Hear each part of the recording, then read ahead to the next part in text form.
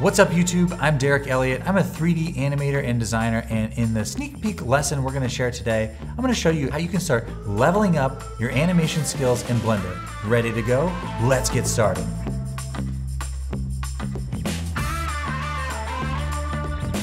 We're going to be doing a little bit of work with armatures today. Now this is something popular with character animators, but there's a lot of ways you can use it with product animation as well. In this case, I'm going to be using armatures to open the lid on a box model that I have prepared. So we're going to see now with a few objects that I've already prepared ahead of time. In this case, we're looking at a box, and inside the box, if we look at wireframe, we actually have a few different skincare models that we're going to be working with. Now the box is a pretty simple object. It's just plain. We have a solidify modifier on it as well as a bevel modifier. But besides that, we're just working with different plain objects. This is a very simple object that you could build easily with very simple modeling skills.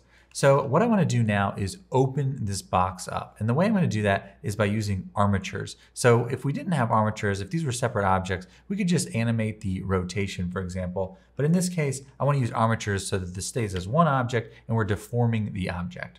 So I want to decide where I want this bend to start. And in my case, I want it to be right along this back seam here. We're not going to be moving any of the rest of this object, just this lid. So I want to make sure my cursor is selected right there. If yours is not, you can just select that edge, press Shift S and snap your cursor to selected. Then what I'm going to do is press Shift A and add in an armature. And that'll create this large object right here. And this is a bone. There's two parts to this bone. This is the sort of root of the bone, and this is the other end of that bone. So now if I go into my side view and tab into edit mode on the bone object, I can just now move this into place where I want that next bone to start. So we're gonna have two bones here. We're gonna have one opening the main flap of the box, and then we're gonna just have another bone controlling sort of that little flap on the edge. So in wireframe view, I'm just gonna move this to right about where that seam is, and it's a little bit difficult to see, but we have our box top coming over right here, and then it's kind of tucked in right in this area. So I want to get that positioned right around where that next corner is. So that's looking good. So now what I'll do back in edit mode is with this end selected, I want to press E and Z and just extrude down until we have another bone. So now we have two very simple bones. Now if you want to be sure you can see your bones through things, there's a lot of options with bones in the way that they're displayed in the viewport. So in this Object Data Properties tab on a bone, we have a few options here. If we want, we can press that bone.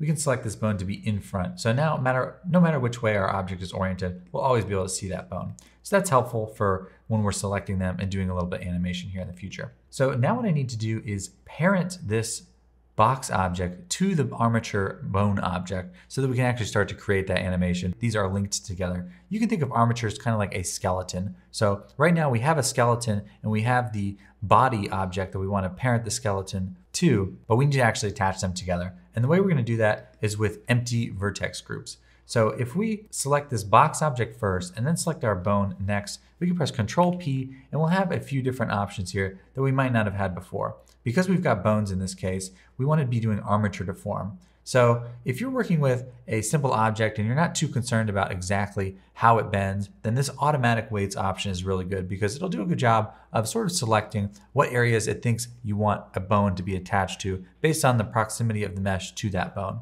But in my case, I want to have very specific control over what each bone is affecting on the object. And that's going to be easy for me because this is such a simple object. So I can just assign those once I have the vertex groups. I'm going to parent this with empty groups.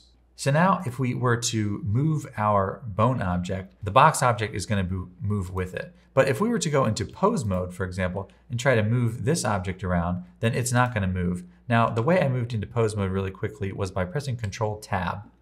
You could also do that up here.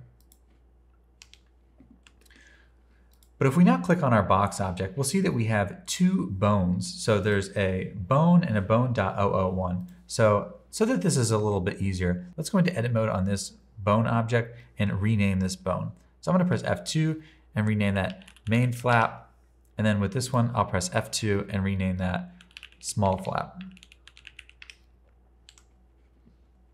Now if we go back into the vertex groups, we can see that those names have been updated, so it's just a little bit easier to understand. What I need to do now is assign which parts of the mesh need to be assigned to those specific bones. So let's tab into edit mode. Let's select this top face, and then let's also select these side faces that I want to also move up with that main flap, and let's hit assign. Now if we tab out of edit mode and we go back into our pose mode, we can then rotate this bone. Now this axis is something that's particularly useful for character animators, but I'm going to just change this to our X, Y, and Z Euler that we're used to. Now if we move this, we can see it's working properly.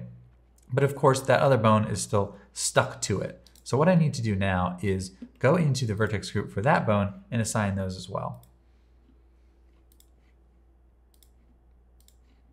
So I'm going to select the small flat vertex group, and then let's make sure if we press select, it's not assigned to anything right now, which it's not. Let's just select that one face and then hit assign. Now if we go back into this bone object and start going into pose mode again with Control Tab, now we can rotate this and it's going to move with it.